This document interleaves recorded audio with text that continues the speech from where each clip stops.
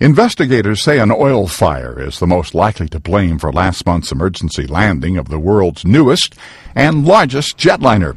It's a potentially dangerous manufacturing defect, they say, that may still exist in Rolls-Royce engines used by 20 A380s. The Australian Transport Safety Bureau released its preliminary report on Friday. The report looks into the blowout that caused the Qantas A380 to suffer engine failure shortly after it took off from Singapore. Shrapnel speared through the wing, forcing the emergency landing. Qantas grounded its flight of 6 superjumbos immediately after the incident. The Australian airline returned 2 A380s to service last weekend. 2 other airlines, Singapore Airlines and Lufthansa, used Trent 900 engines on their A380s.